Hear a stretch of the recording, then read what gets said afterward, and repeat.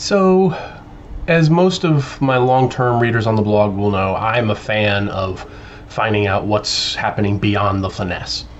And that got me thinking, what are the different demi-humans like when you go past the the western boundary of the Flanaess? And that's what I want to talk about today on Greyhawk Grognard.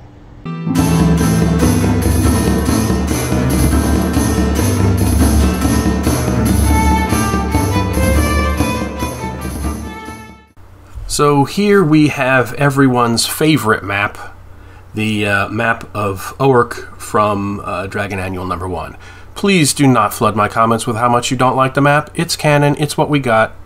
You just gotta have to learn to deal with it.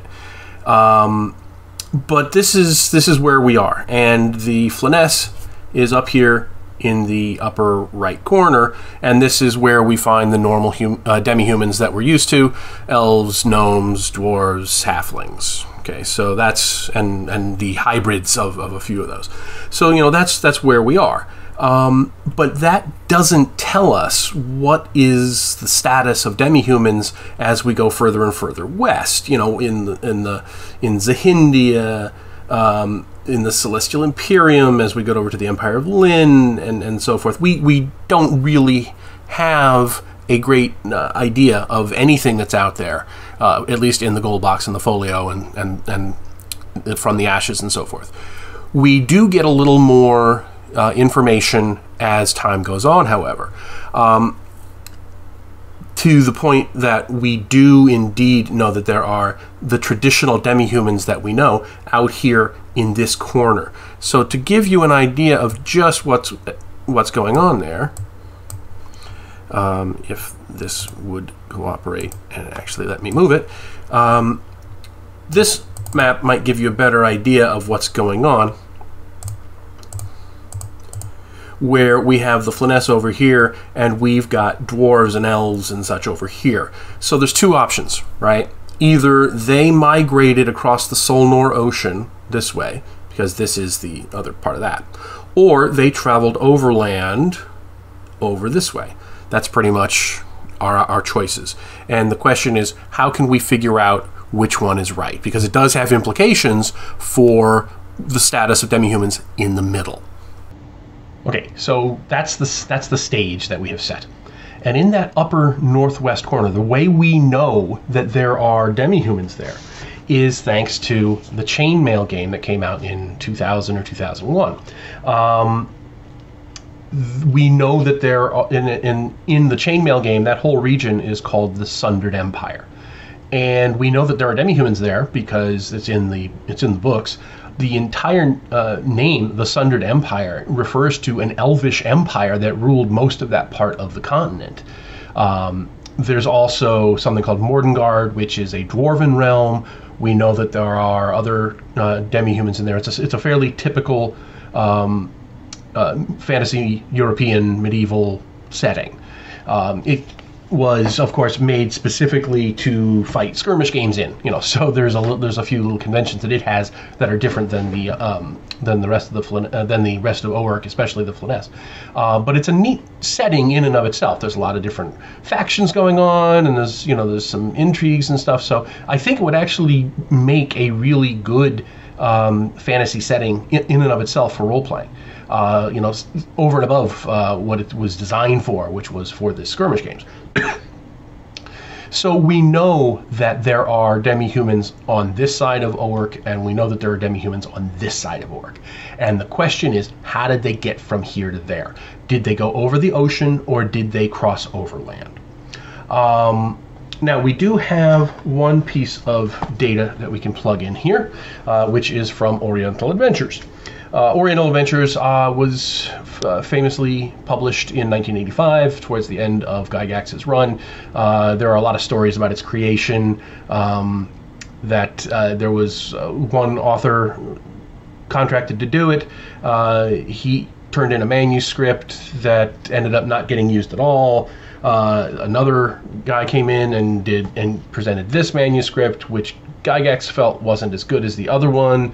There's a lot of stuff going on. I mean, it was the end of Gygax's term at TSR, and it showed.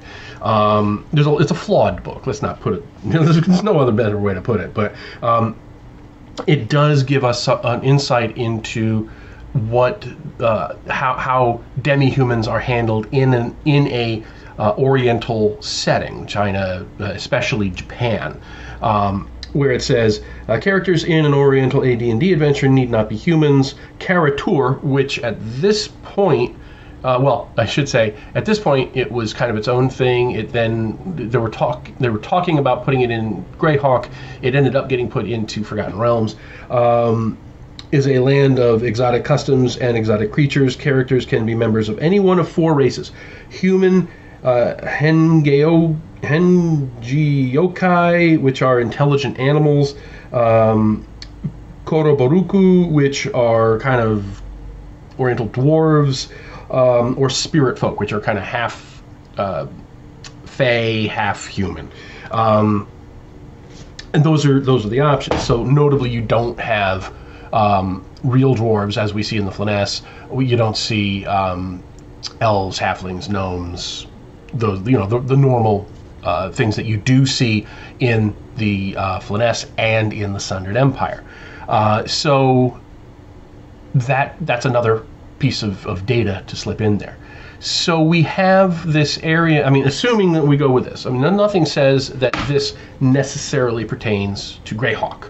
There is a reference or two to Caratur in Fate of Istis as being part of Greyhawk, but after that it was very, very firmly placed in the Forgotten Realms with its own box sets and stuff like that. So, despite the 1 or 2 mentions in that one module, it's very firmly not Greyhawk.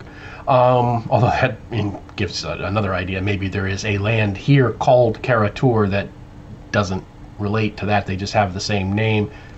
Something to think about. But anyway, so there's a couple of different ways to handle this. Obviously we can go across the ocean, or we can go overland. Now, if we go overland, we have to pass through the Backloonish lands, which is no problem because that's already part of the Flanaess. It goes a little further off the map, but nothing significant. Then there's Shaofeng, or the Celestial Imperium, which is their fantasy China. Now, in my own work in Zahindia, which is available on my blog as a free set of articles, I in fact do have elves and dwarves and gnomes and halflings that are just fantasy India versions of those. I posit that they simply, if they began in the Flanaess, they migrated westward. The reason I don't have them going over the Solnor Ocean, also called the Mare Titanicum on the map, is there's a couple reasons. I don't prefer that.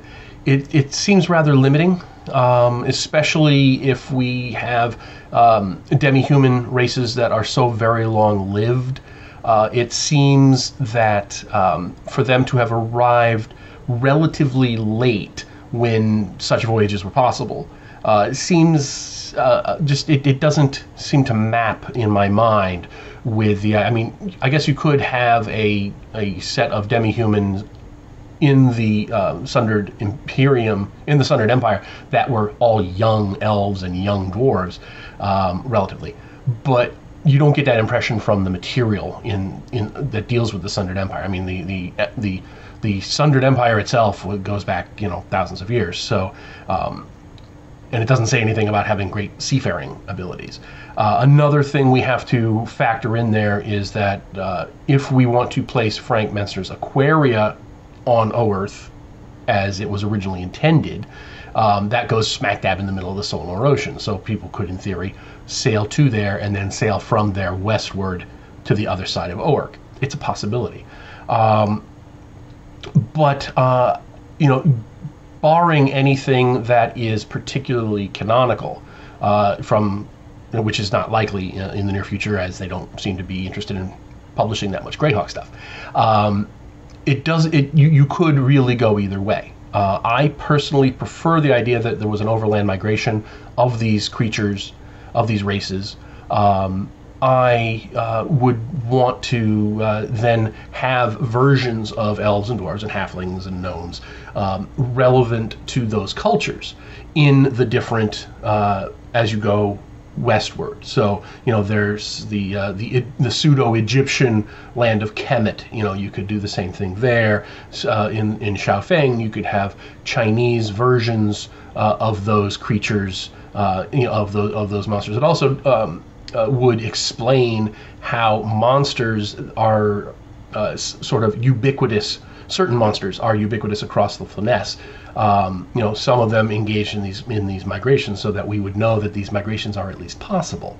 We know for a fact that there are orcs on the other side of the Bakalunish realm, because there's this thing called Oerik. Again, you might not like the name. Fans have come up with alternate names, but it's there. It's this empire of orcs, essentially. So we know that they made it at least halfway over, and then there's orcs, of course, and gnolls and so forth, again, in the Sundered Empire. So we know that some intelligent races did make that journey, and it stands to reason then that the demi-human side would also have made that journey. So and in my case, I like the idea of maybe adding one or two unique races. So maybe there aren't gnomes per se in Zahindia or Xiaofeng, but there are elves, dwarves, and halflings. But maybe in Zahindia there's another unique Fantasy India demi-human race, and in Xiaofeng there's a unique Chinese demi-human race, and so forth. Just like in the Flanaess, that would make the gnomes the unique demi-human race there, and dwarves and elves and halflings are the ones that migrate. Or you could, shake it up any way you wanted to. But I kind of like the idea of certain races, especially the ones that are in the core books of the Player's Handbook and DM's Guide, are kind of found everywhere. But there could also be things that are culturally specific or regionally specific across the continent that that didn't make the big migrations. Halflings would be another candidate for not. Those are the ones that didn't migrate across. Maybe some of them did go, to Aquaria and then made the relatively shorter journey back towards the east across the Solnor Ocean or the Mare Titanicus. Who knows? All of that stuff is not nailed down at all. This must be speculation. So anyway, those are some thoughts on the different ways it can be done. My solution is an overland migration with the major races found just about everywhere in their distinct subgroups. Like you have valley elves and so forth in the Flanaess. You could have a different kind of elf subrace in Zahindia or Xiaofeng and so forth. I kind of like that idea. And, it does jive with what we know in the real world about human migration. People do migrate wherever they're able to. Migration by ship as opposed to overland is much rarer because it happens much later with the development of seafaring. So anyway, let me know what you think in the comments, except about the map. And let me know if you've ever done anything beyond the Flanaess, what you did, and if you ever would do anything beyond the Flanaess, how you would handle your demi-human races. So anyway, hope you enjoyed this one. Let me know in the comments, and I will talk to you later. Thanks for watching today's video. Please remember to hit the like button and subscribe to the channel. Below you'll find links to my Patreon, which helps make these videos possible. You'll also find the web store where you can buy my books, and my blog where you'll find all sorts of free downloads and other articles.